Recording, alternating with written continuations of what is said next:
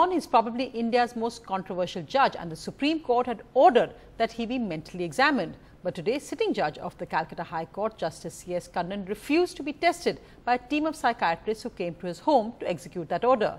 "I am absolutely normal," the judge said. He called the Supreme Court order an insult to a Dalit judge. The doctor came calling on the judge along with the police party. The judge argued his case. If any psychiatric patient produces before me, before you, the guardian must be present. Yes, sir.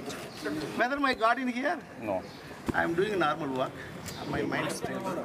So, medical treatment absolutely not required. Please don't insist me. Against my wish, please.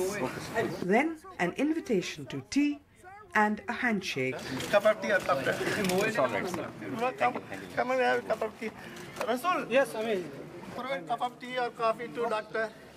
Could the doctors and police draw a contempt notice for failing to execute Supreme Court's order?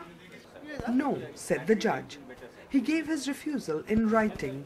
In that letter, he also wrote, the top court's order to test his mental health was an insult to a Dalit judge. The medical test has not happened.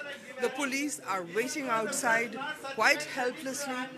Justice Karnan right now saying the Supreme Court has to take the next step. In Kolkata with Biswajit Das, Manideepa Banerjee, NDTV.